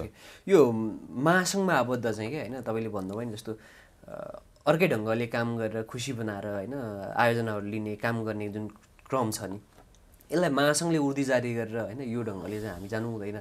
व्यवसायीहरूको निर्माण व्यवसायीहरूको साख चाहिँ गिर्दो अवस्थामा छ होइन कतिपय अवस्थामा त छ नि त पुल चाहिँ अलपत्र पारेर निस्किने होइन रोड चाहिँ 10औँ-20औँ वर्षसम्म नबनाएको स्थिति पनि छ। यसलाई चाहिँ महासङ्घले उर्दी जारी गरेर किन हामी चाहिँ राइट वेबाट मात्रै काम गर्नुपर्छ भनेर त्यो भन्न सक्ने स्थिति चाहिँ रहँदैन। अब उर्दी नै जारी गर्ने भन्ने कुरो त होइन तर महासङ्घले दिएको सल्लाह सुझाव खबरदारी चाहिँ त्यो उर्दी नै जारी गरे जस्तो सरकारलाई दिएको खबरदारी स्थानीयलाई दिएको खबरदारी चाहिँ उर्दी नै जस्तो एउटा व्यवसायीले आफ्नो क्षमताभन्दा अत्यधिक रूपमा काम लिएर सबै काम अल्पत्र भएको छ त्यो अल्पत्र भएको समस्याको समाधान के गर्ने भनेर हामीले सरकारलाई सुझाव दियौँ।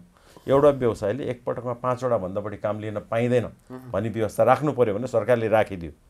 त्यो के भयो भन्दाखेरि त्यसरी आफ्नो क्षमताभन्दा बढी काम लिएर अल्पत्र पार्ने व्यवसायहरूलाई नियमन गर्नको लागि नि यो व्यवस्था ल्याइएको। यसले अलि सहज त होला। यसले अब के भन्छ हामीले यो ल्याएको अहिले लगभग 1.5 वर्ष जति भयो त्यसलाई राम्रोसँग उपयोग हामीले किन गर्न पाएनौँ भन्दाखेरि जति काम निस्किनु पर्ने हो त्यो काम निस्किन सकेन त्यो एउटा कारण भयो। र अर्को हामीले यो 5वटा सँगसँगै अरू पनि के भन्दाखेरि क्राइटेरियाहरू बनाएर आफू अनुकूलको क्राइटेरियाबाट काम लिने प्रवृत्ति थियो त्यो प्रवृत्तिलाई निरुत्साहित गर्नलाई हामीले उस्तै प्रकृतिको जुन अनुभवको प्रमाणपत्र 80% थियो त्यसलाई 60मा झार्यौँ जसले गर्दाखेरि आफ्नो वृद्धि विकास हुने भयो। त्यस्तै गरेर के भन्छ एउटा यस्तो किसिमको काम गरेको नै हुनुपर्छ भनेर क्राइटेरिया राखेर आफू अनुकूलको मात्रै कामहरू हुने व्यवस्था थियो त्यसमा पनि त्यो सम्पूर्ण आयोजनाको 10% भन्दा कम आर्थिक लागत पर्ने कुरा चाहिँ राख्न पाइँदैन भनेर भन्यो। जस्तो प्रोजेक्ट चाहिँ 1 अरबको हुने एउटा कुनै अमुक 50 लाखको काम गरेको चाहिँ कामको चाहिँ क्राइटेरिया राखेर त्यो काम लिने र त्यो काम चाहिँ फेरि सुरुदेखि नै लागत मूल्यभन्दा अत्यधिक रूपमा चाहिँ बढाएर इस्टिमेट गराउन लाग्ने यस्तो किसिमको प्रवृत्तिलाई निरुत्साहित गर्ने काम गर्यो। अब यो एउटा 5वटा भएपछि के भयो भन्दाखेरि हिजो जसरी कार्टेलिङ गर्ने समुदायहरू बिचौलियाहरू चाहिँ ल म यस्तो प्रोजेक्ट ल्याउँछु भनेर चाहिँ बढी मूल्यमा मूल्याङ्कन गराउने र लिमिटेड मान्छेहरूलाई मात्र प्राप्त गर्ने जुन परिस्थिति थियो त्यो पनि भएन र कामको समान वितरण पनि भयो। र सँगसँगै हामीले अरू खबरदारी पनि के पनि सरकारलाई गरिराख्यौँ भन्दाखेरि सरकारले बिना बजेटको आयोजना भएपछि सार्वजनिक खरिद नियालीमा हामीले व्यवस्थापन के गर्यौँ भन्दाखेरि स्रोत सुनिश्चितता नभइकन टेन्डर लगाउन नपाइने भन्दा यावत हिसाबले नेपाल निर्माण व्यवसायी महासङ्घले यो भौतिक पूर्वाधार क्षेत्रलाई चाहिँ कसरी क्लिन बनाउने कसरी प्रोफेसनल बनाउने भन्ने कुरामा हामी लागेका छौँ। यद्यपि हामी 100% त्यो लक्ष्यमा प्राप्त गर्न सकेका छैन तर हाम्रो कदम चाहिँ त्यतैतिर गएको छ। हामीले सरकारलाई पनि खबरदारी गरेका छौँ स्थानीय निकायले पनि खबरदारी गरेका छौँ आफू पनि सचेत काम गरिरहेका छौँ। सीताराम सर यही विषयमा हामी केन्द्रित रहेर होइन नेपालमा चाहिँ यो जुन अहिले उद्योगीहरू अलि बढी बदनामित हुने उद्योग चाहिँ फेरि दोस्रो पुस्ताले चलाउन नचाहने भन्ने कुरा छ नि नेपालमा हेर्दाखेरि क्रसर उद्योगीहरू पनि अलि बढी चाहिँ बदनाम छन् होइन। यिनीहरूले चाहिँ प्रकृति दोहन गर्छन् खोल्नाला दोहन गर्छन् बालुवा गिटी सबै झिकेर कता कता बेच्छन् होइन यस्ता चाहिँ आरोपहरू तपाईँहरू लाग्दै आउँछ। जबकि गिटी बालुवा र ढुङ्गा नहुने भने देशको पूर्वाधार निर्माण चाहिँ हामीले घर जुन ठड्याउँछौँ त्यसमा पनि सम्भव छैन होइन। यस्तो स्थिति चाहिँ कसरी आयो होला? यो यस्तो स्थिति आएको होइन नि त सर। यसलाई चाहिँ हामी क्लियर हुनुपर्ने कुरा के छ भन्नु होला भने खानी जन्ने या नदी जन्ने त्यो सोच चाहिँ नेपाल सरकारले सञ्चालन गर्छ त्यो व्यवसायीसँग त्यसको टचै छैन। हेर्नुहोस् नेपाल सरकारको स्थानीय निकायले नेपाल सरकारको खानी विभागबाट अनुमति प्राप्त गरेका व्यवसायहरूले त्यो सोच परिचालन गर्छन् र उनीहरूले तोकेको दर रेटमा क्रसर व्यवसायले त्यो सामान किन्छन्। त्यो सामान किनेर हामीले लगेर हामी त विशुद्ध प्रशोधन गर्ने हो। हामीले जस्तै चाहिँ नि तपाईँको धान किनेर लिएर आएर चामल बनाएर जसरी बेच्छन्, हामीले चाहिँ नि खानी जन्ने र नदी जन्ने ढुङ्गा बालुवा गिटी लिएर आएर प्रशोधन गरेर हामी चाहिँ गिटी बालुवा निर्माण व्यवसायले बेच्छौँ। चाहे त्यो निजी निर्माणको होस्, चाहे त्यो राष्ट्रिय आयोजनाका कुराहरू हुन् या निर्माण व्यवसाय हुन्, जो कोही भएर नि उहाँले लाने हो हाम्रो हो। अब के छ यसमा चाहिँ मैले जोड्नुपर्ने कुरा भन्नु होला भने यो चाहिँ सरकारको तह र हाम्रो तहमा हाम्रो उद्योगको चाहिँ सुनिश्चित गरिदेऊ। कच्चा पदार्थको स्रोत के हो सुनिश्चित गरिदेऊ होइन। अब बजारीकरणको निम्ति चाहिँ के छ भन्दाखेरि हामी कहाँ आजको सोच भनेको अनगिन्ती पर्याप्त छ। त्यो पर्याप्तको आधार चाहिँ के हो भन्नु होला भनेदेखि राष्ट्रपति चुरे संरक्षण समिति जुन संरक्षण गर्नुपर्ने भनेको छ, उसले निकालेको इन्जिनियरिङ कलेजलाई हायर गरेर चाहिँ निकालेको एउटा प्रतिवेदनको यत्रो बुक छ हेर्नुहोस्। त्यो बुकले चाहिँ तपाईँको भेरी कर्णाली नारायणी र कोशी नदीभन्दा बाहेकको क्षेत्रमा आज 31 करोड घनमिटर चाहिँ हामीसँग डिपोजिट छ नदीजन्य पदार्थ। खानीजन्यमा कुरै छोडिदिनुहोस्। त्यो मध्ये चाहिँ हामीले कति खपत गर्छौँ, हाम्रो देशको चाहिँ क्षमता कति हो भन्दाखेरि त्यो रिपोर्टले के भन्छ भन्दाखेरि 2 देखि 3 करोड घनमिटर चाहिँ हाम्रो अधिकांश विकास निर्माणमा प्रयोग हुन्छ भनेर उसले पुष्टि गरेका छ होइन। हो, प्रत्येक वर्षको कुरा हो यो। अब प्रत्येक वर्ष चाहिँ तपाईँको त्यो देखिएको भोल्युमबाट चाहिँ 25 देखि 30% चाहिँ हाम्रो बगेर जान्छ, भारतमा जान्छ भनौँ न, समुद्रमा जाने भयो अथवा भारतै पुग्यो अथवा त्यहाँबाट कहाँ पुग्यो त्यो अलग कुरा हो। अब हाम्रो प्रत्येक वर्ष चाहिँ नि तपाईँको चाहिँ वर्षातको अवस्था हेरेर 5 देखि 10 करोड चाहिँ प्रत्येक वर्ष झर्छ हामी यहाँ। यसको अब प्रत्येक वर्ष झर्छ भनेपछि त तपाईँको जाने र झर्नीको रेसियो मिलाउने भने त हाम्रो त त्यो डिपोजिट त उच्च पहाड जस्तै मान्नुहोस् न, उच्च पहाड हाम्रो चाहिँ जस्तै अब आज हाम्रो चाहिँ नेपालको अवस्था यो छ, हाम्रा खोलानाला सबै यसरी गएका छन्। यो त उच्च पहाडबाट त तपाईँको स्क्र्याप भएर झर्ने हो, बाढी पहिरोबाटै झर्ने हो। त्यो त झर्छ हेर्नुहोस्, जलमग्न हुन्छ झर्छ होइन। मैले सुरुमा तपाईँलाई के भनेको थिएँ भने क्रसर उद्योगीहरूलाई अलि बढी बदनाम बनाइएको छ, यो कसरी भयो होला? होइन, बदनाम बनाउने त मैले अहिले भने सर, बदनाम बनाउनेको आधारै छैन, बिना आधारको आरोप हो के त्यो। जस्तै कि होइन रवि सरले जुन कुरा भन्नुभयो, जस्तै एउटा सिस्टमले काम गर्ने मान्छेहरूको बिचमा एउटा पहुँचको आधारमा काम गर्ने मान्छेबाट हामी बदनामी भएका हौँ। बगेर जाने हाम्रो चाहिँ खानीजन्य नदीजन्य पदार्थ छ नि, यसबाट हामीले वार्षिक रूपमा चाहिँ जस्तो जुन समुद्रमा बग्छ, भारतमा बग्छ, बङ्गलादेशमा बग्छ होइन, त्यसबाट हामीले कति गुमाइरहेका छौँ? हामीले अब समग्रमा हेर्नुहोस्, यसलाई चाहिँ प्राकृतिक स्रोत खानीजन्य र नदीजन्य भन्दाखेरि उहाँ पनि आउनुहुन्छ, हामी पनि आउँछौँ। त्यसलाई उपयोग गर्ने नेपालको निम्ति उहाँ हो। त्यसको उपयोग गर्नको निम्ति हाम्रो नेपालको बजारको बारेमा तपाईँलाई भनिहालेँ। जस्तै चाहिँ हामीसँग 31 करोड घनमिटर डिपोजिट हुनु, खानी त छोएकै छैन। हाम्रो खानीजन्य चिजलाई नचलाइकन हुँदैन। हाम्रो भनाइ के भन्दाखेरि खानीजन्य र नदीजन्यलाई सरकारले पोलिसी लेभलमै सोर्स बनाउने नम्बर 1 कुरा। हामीले चाहिँ जस्तै नदीजन्यको निम्ति जुन एउटा चाहिँ मन्त्रालय पछिको समस्या छ, त्यसलाई चाहिँ नि सम्बन्धित गाउँपालिकाले स्थानीय तहलाई जुन दिएको छ, स्थानीय तहले आइएस स्वीकृत गर्ने त्यसको चाहिँ विधिवत किसिमले उनीहरूले सञ्चालन गर्ने सिस्टम यदि बनाउने भने 10 खर्ब मान्नुहोस् न। हाम्रो चाहिँ 10 खर्ब चाहिँ हामीले प्राकृतिक स्रोतबाट तपाईँको एकदम लिगलाइज हिसाबले सरकारले एकदम प्रत्यक्ष रूपमा देखिने किसिमले पारदर्शी किसिमले चाहिँ 10 खर्ब चाहिँ हामीले जस्तै चाहिँ प्राकृतिक स्रोतबाट प्राप्त गर्छौँ भने अब काठको अवस्था त यस्तै छ हेर्नुहोस्। त्यो काठतिर अहिले नजाउँ, हामीले निर्यातको सम्भावना चाहिँ कति छ हाम्रो नदीजन्य? निर्यातको सम्भावना त सरकारले पोलिसी बनाउने। अब कतिपय ठाउँमा चाहिँ हामीले हेर्नुहोस् हाम्रा सामानहरू बङ्गलादेश पनि जान सक्छन्, किनभने बङ्गलादेशलाई अहिले भुटानले बेचिराखेको छ, बङ्गलादेशलाई अहिले भारतले बेचिराखेको छ। भारत जस्तै निर्यात भनेपछि यहाँ तपाईँको एकदम त्रसित भएका छन् मान्छे। हाम्रा सामानहरू विगतमा हामीले निर्यात गर्दाखेरि भारतको उत्तरी बेल्टमा युपी बिहार जस्तो उत्तरी बेल्टमा हाम्रा सामानहरू जाने हुन्। तपाईँको चाहिँ जस्तै अब नजिकको कुरा बताउँ, रक्सोलको नाकाबाट सुगौलीसम्म गइसकेपछि भारतको निर्माण सामग्रीको रेट र हाम्रो निर्माण सामग्रीको रेट चाहिँ बराबर हुन्छ। अब उनीहरूको भन्दा हाम्रो क्वालिटी अलिकति केही न केही अलिकति माइनस छ। हाम्रो चाहिँ नेचर पनि त्यस्तै छ, पहाडको नेचर भनेपछि हामीले भारतको उत्तरी बेल्टमा युपी र बिहारमा एउटा व्यापार गर्न सक्छौँ। एउटा भनौँ त्यहाँ हाम्रो हिजोको व्यापार बजार बिग्रिसक्यो, अब व्यापार बनाउने हो। एउटा के भने सरकारले कुनै पनि चिजलाई प्रतिबन्ध लगाएर राख्नु हुँदैन। निर्यातको बजार चाहिँ आज जस्तै सिमेन्टी व्यवसायले निर्यातको बजार बनाउनुहुन्छ भने हामी पनि गिटीको बजार बनाउँछौँ होइन। त्यस कारणले गर्दाखेरि सरकारले ढोका खोल्नु पऱ्यो, ढोका बन्द गरेर राख्नु भएन।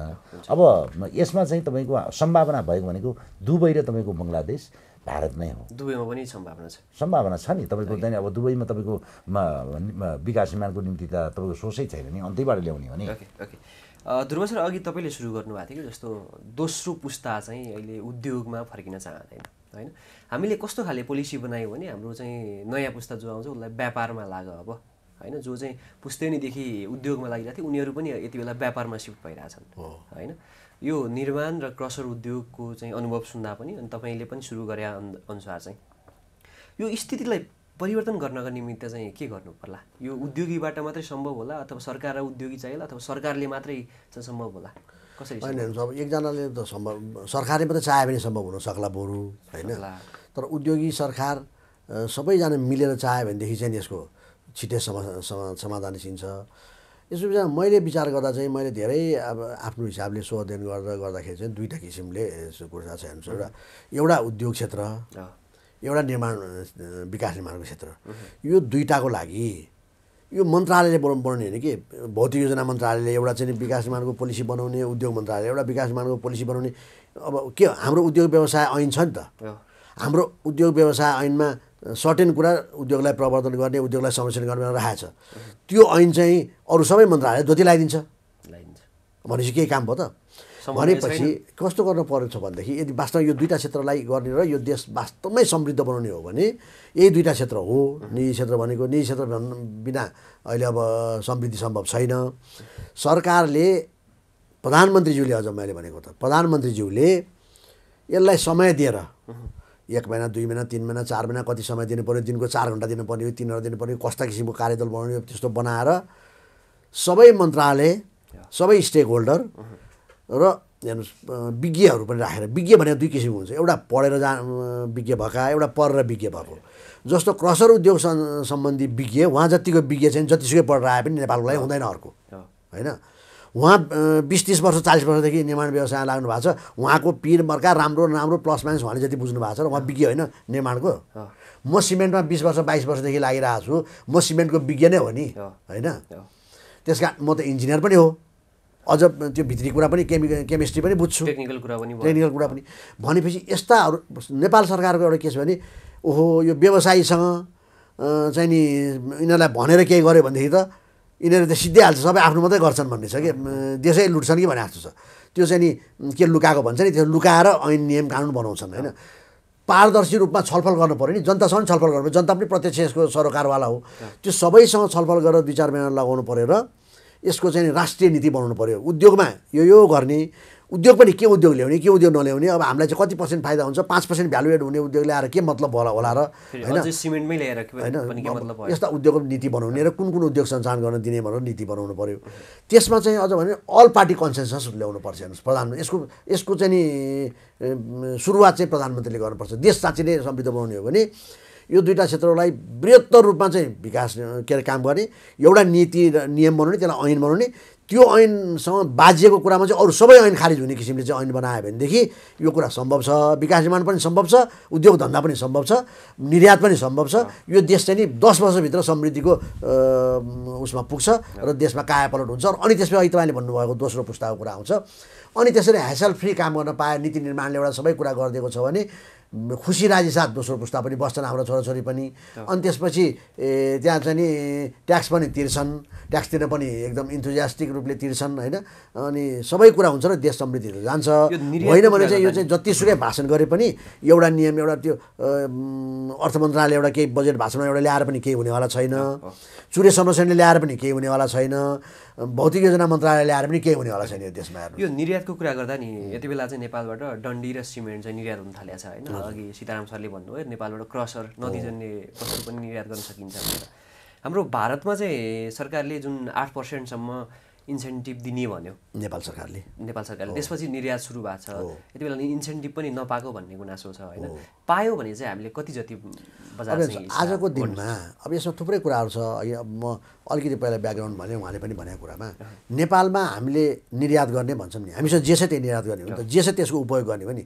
हामीसँग यहाँ ढुङ्गा माटो गिटी बालुवा छ होइन हामी चाहिँ कोइला निर्यात गर्छौँ भनेर पोलिसी बनाएर भयो र भएन नि होइन हामीसँग जलस्रोत छ विद्युत निकासी गर्छौँ भनेर भनिरहेछौँ ढुङ्गा माटो बालुवा छ भने त्यही गर्नु पऱ्यो तेल हुनले तेल बेच्छ सुन हुनले सुन बेच्छ कोइला हुनले कोइला बेच्छ ढुङ्गा हुनले ढुङ्गा बेच्छ हामीसँग ढुङ्गा छ भने ढुङ्गा त्यो ढुङ्गाको चाहिँ उपयोग कहिलेसम्म हुन्छ थाहा छैन अब उहाँले अहिले भन्छ सुगौली पुगेपछि बराबर भाउ आउँछ भनेर होइन अब भोलि चाहिँ उनीहरूको ट्रान्सपोर्ट सिस्टम चाहिँ राम्रो भयो भने यहाँ बोर्डर आउँदाखेरि पनि हाम्रो चाहिँ महँगो हुने होला नकिन्लान् होइन अथवा त्यहाँ आवश्यकता होला त्यस्तो किसिमले चाहिँ नि हाम्रो चाहिँ समयको सदुपयोग गर्न सक्नु पऱ्यो अब सिमेन्टको हकमा चाहिँ के छ भनेदेखि हामीले धेरै ठुलो प्रयास गरेर सरकारलाई कराउँदा 8%सम्म इन्सेन्टिभ दिने भन्ने कुरा आयो हामीले यो दोस्रो आर्थिक वर्ष हो निर्यात सुरु गरेको अब तर त्यसमा के छ भनेदेखि 1 रुपियाँ पनि अहिलेसम्म कसैले पाएको छैन यद्यपि धेरै न्यून रूपमा अहिले अब भनौँ न मिडियाहरू तपाईँहरूले भनिरहनु भएको छ ल 5 अरबको निकासी भयो अथवा 2 अरबको निकासी भयो 3 अरबको निकासी भयो भनेर यसपालि होइन 2-3 अरबको भयो भने चाहिँ यसपालि 5-7 अरबको होला त्यो भनेको हाम्रो लागि हामीले जे कल्पना गरेका थियौँ हामीले जे सोचेका थियौँ त्यो तृण बराबर हो हामीले आजकै दिनमा हामीसँग 150 अरब रुपियाँको निकासी गर्न सक्ने क्षमता राख्छौँ हामी सिमेन्ट होइन त्यसमा चाहिँ सरकारले चाहिँ नि अब 150 अरब रुपियाँ भने अहिलेको अब विद्युत पनि 10-12 अरबको भयो अझ 4-5 वर्षपछि 30-35 अरबको गर्न सक्ला होइन एउटा सिङ्गल कमोडिटी 150 अरब रुपियाँको निकासी गर्न सक्ने भनेको कुरा अहिले अर्को 5 वर्ष 10 वर्षभित्र नेपालले कुनै पनि छैन हेर्नुहोस् सिमेन्ट बाहेक अब यस्तो छ भने सरकारको समग्र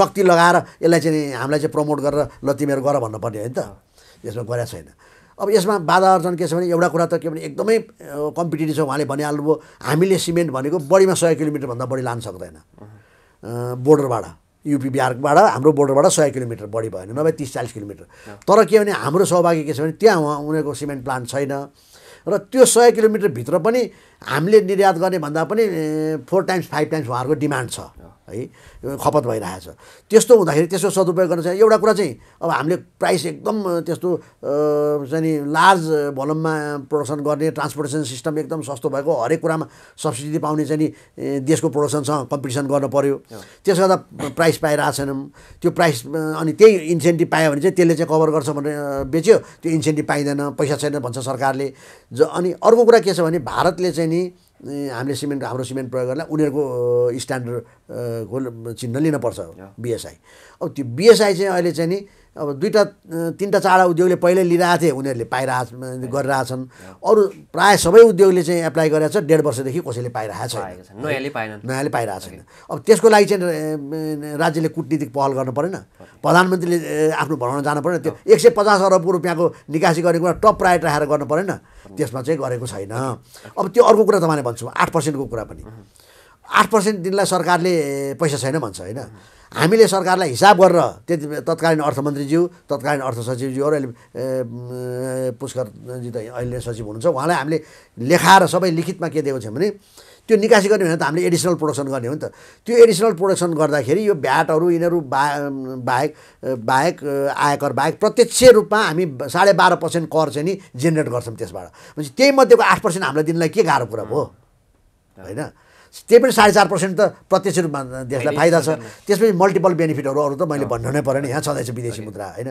यस्तो गरेर गर्दाखेरि पनि यो देशको अनि प्रायोरिटी अब हाम्रो नेताजीहरूको प्रायोरिटी कहाँ छ हाम्रो सरकारको प्रायोरिटी कहाँ छ राज्यको प्रायोरिटी कहाँ छ र देश कसरी समृद्ध हुन्छ भन्ने कुरा अनि एक्लै बस्दाखेरि हाँस्न मन लाग्छ कि अनि रवि सर यो लामो अनुभवका क्रममा होइन देशले अहिलेसम्मको जस्तो मन्दी चाहिँ निर्माण क्षेत्रमा कहिले भोग्नु परेको थियो या थिएन मेरो टेन्युरमा अब मैले काम सुरु गरेको 48 सालबाट 32 वर्ष भयो 32 वर्षमा यस्तो स्थिति चाहिँ कहिले पनि भोगेका थिएनौँ किन भोगेका थिएनौँ भन्दाखेरि हरेक वर्ष हामीलाई चाहिँ हामी कसरी एडप्ट भएको छ भने रातो किताबमा पढेपछि त्यो योजना बन्छ 2 वर्षलाई हामीले सम्झौता गरे पनि 5 वर्षमा पनि सरकारले बनाउँछ र अर्को कुरा हरेक वर्ष चाहिँ जतिसुकै रकम बाँकी भए पनि असार मसान्त अगाडि त्यो जतिसुकै आलोचना भएर त्यो असारे विकास भयो असारमा खर्च हुन्छ भने पनि विभिन्न स्रोतमा चाहिँ खर्च नभएको रकमबाट भइरहेको कामको चाहिँ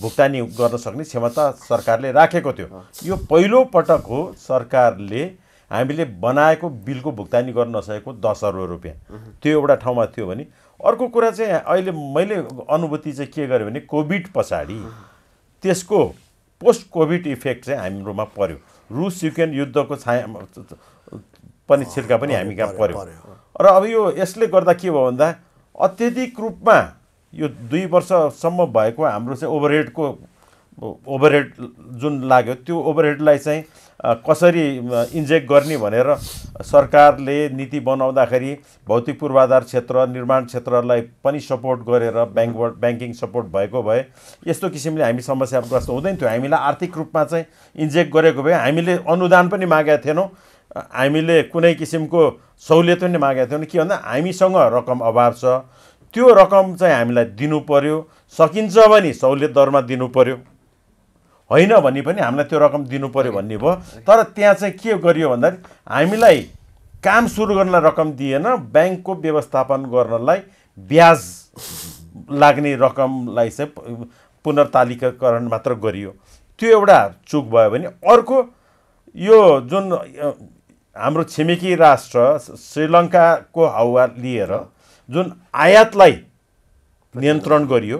अर्को कुरा चाहिँ सरकारले यो भौतिक पूर्वाधार क्षेत्रमा ऋणै लिएर भए पनि यसलाई भुक्तानी गरेको भए त्यो भुक्तानी चाहिँ अर्को महिनामा 38% सरकारको ढुकुटीमा आउँथ्यो र 8 महिनामा 1.5 गुणा बढी चाहिँ हामीलाई दिएको रकम सरकारका आउँथ्यो। चाहे हामीले सिमेन्ट उद्योगीलाई दिउँ अथवा क्रसरलाई दिउँ अथवा हाम्रो मजदुरलाई दिउँ, जोसुकैलाई हामीले दिउँ, त्यो एउटा पाटो छ भने। अर्को कुरा हामीले नेपाली निर्माण कम्पनीले विदेशी निर्माण कम्पनीलाई कसरी विस्थापित गर्ने भन्ने कुरामा पनि सरकारले ध्यान दिएको भए, हामीलाई प्रमोट गरेको भए, अब हामीले सरकारलाई के अनुरोध गऱ्यौँ भन्दाखेरि 10 अर्बसम्मको काममा नेपाली निर्माण कम्पनीलाई अनिवार्य रूपमा चाहिँ जेबी गराइयोस् भनेर त्यहाँ चाहिँ हामीले नियालीमा राख्यौँ। अब नेपाल सरकारकै विभिन्न निकायले 10 अर्बसम्म चाहिँ नेपाली आउने भयो भनेपछि 11-12 अर्बको प्रोजेक्टहरू बन्न थाल्यो। त्यहाँ पनि नियमन गर्नुपर्ने कामहरू सरकारले गरेन। यसरी नेपाली निर्माण व्यवसायलाई, नेपाली उद्योगलाई विस्थापित गर्ने काममा चाहिँ सरकारलाई नेतृत्व गर्ने राजनीतिक दलहरूले नै गरेको छ। यही कुराले नै हामी समस्या। अब हामी करिब करिब अन्त्यमा आइपुगेका छौँ। जस्तो पूर्वाधार क्षेत्रलाई चलायमान बनाउनको निमित्त छोटोमा सरकारले र निजी क्षेत्रले कसरी काम गर्न सक्छन्? अब सबभन्दा पहिला सुरु चाहिँ यो नेपालमा हरेक क्षेत्रमा चाहिँ भ्रष्टाचार छ र कुनै पनि कर्मचारीले काम गर्दाखेरि उसले सही हिसाबले राम्रो नियतले गरेको काममा पनि ऊ दण्डित हुन्छ र कुनै पनि कर्मचारीले आफूले निर्णयहरू गर्ने पर्ने निर्णयहरू समयमा निर्णयहरू नगर्दाखेरि उसलाई दण्ड हुँदैन।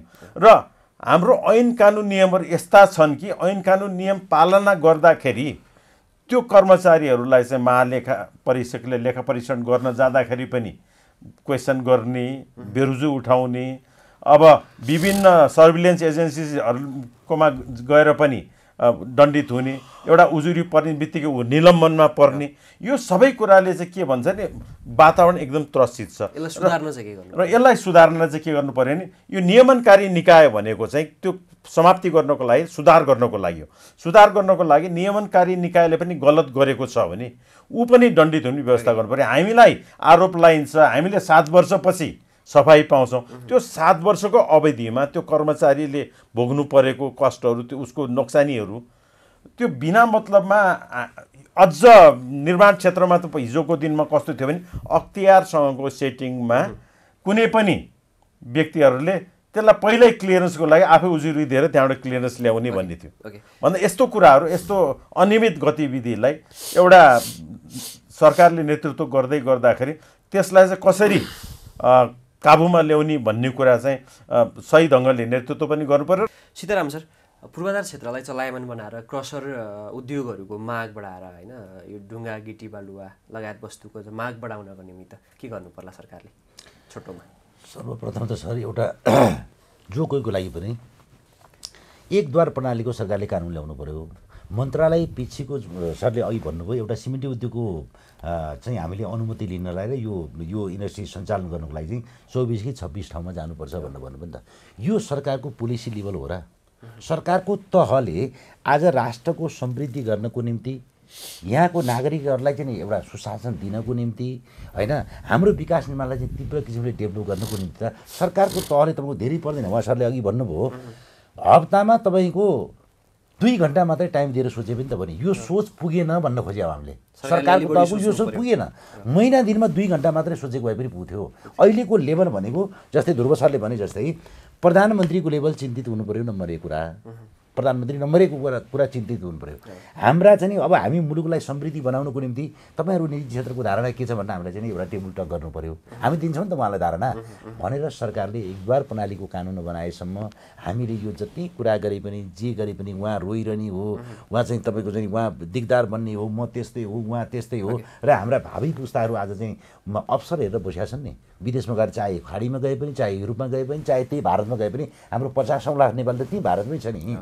आज भारतको सारा सामानहरू चाहिँ नेपालमा बिक्री गर्न मिल्ने हाम्रो सामान बेच्न नमिल्ने के हो यो पोलिसी कानुनी रूपमा नेपाल चाहिँ बलियो हुनको निमित्त नेतृत्व तहले सोच्नु पर्यो एकद्वारा प्रणालीको कानुन चाहियो र आज हाम्रो प्रत्येक वर्ष जुन बगेर सित्तैमा बगेर जाने चिजको संरक्षण गर्नु पर्यो र त्यो चिजलाई चाहिँ औद्योगिक वस्तु बनाएर के चिज हाम्रो औद्योगिक वस्तु बनाउन सकिन्छ आन्तरिक खपत गरेर हामी आत्मनिर्भर बन्ने बाँकी रहेका चिजहरू निर्यात गरेर मुद्रा भित्र्याउने र मुलुकलाई समृद्ध बनाउनु पर्ने पाटोमा प्रधानमन्त्री पहिलो कुरो पुग्नु पर्यो त्योभन्दा राजनीतिक दलहरू सम्मिलित हुनु पर्यो ध्रुव सर त्यही प्रश्न चाहिँ पूर्वाधार क्षेत्रलाई चलायमान बनाएर अझ सिमेन्ट उद्योगहरूको माग चाहिँ जति क्षमता छ त्यो जुन चाहिँ तपाईँले 14 लाख मेट्रिक टन होइन पर इयरसम्म भन्नुभएको थियो नि होइन 25 चाहिँ हाम्रो क्षमता हो त्यसमा 14 चाहिँ 10% दरले बढायो भने 14 लाख 14-15 लाख हुनुपर्ने त्यति बनाउनको निमित्त चाहिँ कसरी काम गर्नु पर्ला के गर्नु पर्ला अब मुख्य कुरा त के भनेदेखि अब अघि नै सबै कुरा त आइसकेको छ समग्रमा अब यो पहिला कुरा त पूर्वाधार विकासमा बजेटको व्यवस्था गर्नु पर्यो मैले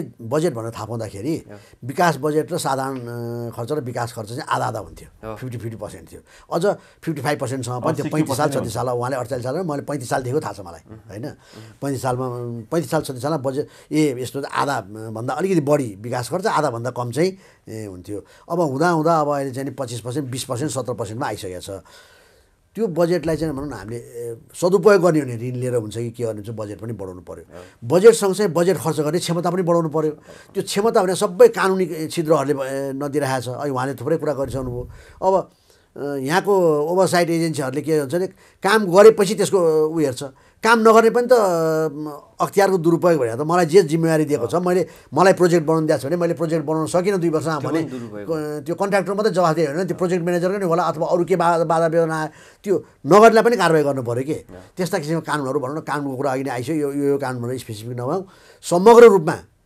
यो बजेटको व्यवस्था गर्नु पऱ्यो बजेट खर्च गर्ने व्यवस्था पर्यो कानुनहरू ल्याउनु पऱ्यो र अनि मात्रै चाहिँ विकास निर्माण अगाडि बढ्न सक्छ विकास निर्माण अगाडि बढ्ने हुन्छ अहिले सिमेन्टको हिसाबले कुरा गर्दाखेरि चाहिँ हेर्नुहोस् अब अघि नै निर्यातको कुरा मैले गरेँ निर्यात बढाउनु पऱ्यो अनि स्वदेशी खपत पनि बढाउनु पऱ्यो त्यो हरेक कुरा नियम बनाउनुपर्छ कानुन बनाउनुपर्छ सबैलाई लाउन सक्ने नियम बनाउनु पऱ्यो लाउन सकेपछि 100% त्यसको पालना गर्नु पऱ्यो अनि मात्रै चाहिँ नि किनभने कानुनी राज्यको स्थापना हुन्छ कानुनी राज्यको स्थापना भयो भने मात्रै सबै अनुशासित हुन्छन् र सिस्टमले देश चल्छ अनि अगाडि बढ्छ हुन्छ रातोपाटी बहस मार्फत चाहिँ होइन देशको वर्तमान रूपमा चाहिँ यो पूर्वाधार क्षेत्र निर्माण क्षेत्र चाहिँ कस्तो स्थितिमा छ अनि यसलाई भोलिका दिनमा अझ अगाडि बढाउनको निमित्त होइन उद्योगहरूको खपत बढाउनको निमित्त रोजगारी बढाउनको निमित्त अर्थतन्त्रलाई चलायमान बनाउनको निमित्त के कस्ता काम गर्नुपर्छ भनेर चाहिँ हामीलाई र हाम्रो दर्शकलाई पनि अलि विस्तृत रूपमा जानकारी दिनु यसको लागि धेरै धेरै धन्यवाद तपाईँलाई